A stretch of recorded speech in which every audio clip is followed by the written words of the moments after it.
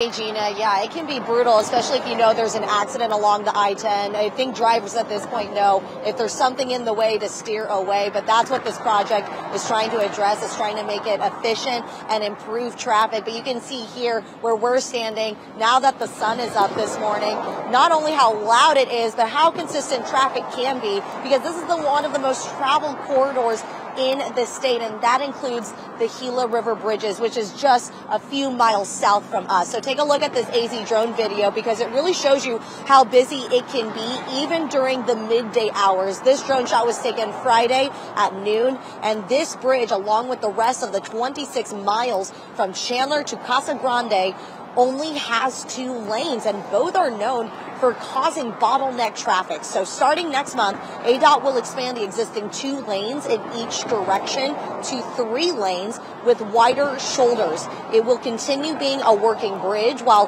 crews work on it, and this corridor is where truck drivers and other folks travel back and forth to Tucson, but it is also where members of the Gila River Indian community commute in and out of the valley. I spoke to U.S. Representative Greg Stanton, who is also a member of the Transportation and Infrastructure Committee, and he said him and Governor Stephen Roe Lewis of the Gila River Indian community inspected this bridge a few years ago and says it came down to improving safety for his community.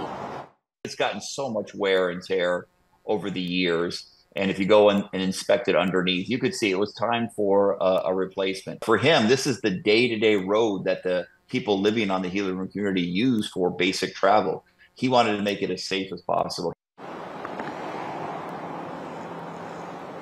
We did reach out to Governor Lewis to hear exactly how crucial this bridge replacement project is going to be for his community. We did not get a response, but Governor Lewis has been very vocal about how much this I-10 expansion is needed and how happy he is to work with other lawmakers to make this happen. But the bridge itself is 1,400 feet long. They're saying it's going to take a year to a year and a half to complete, and then they're going to start on the I-10 interstate expansion. But for the rest of that $1 billion project, the interstate itself is not going to be completed until 2028. Back to you.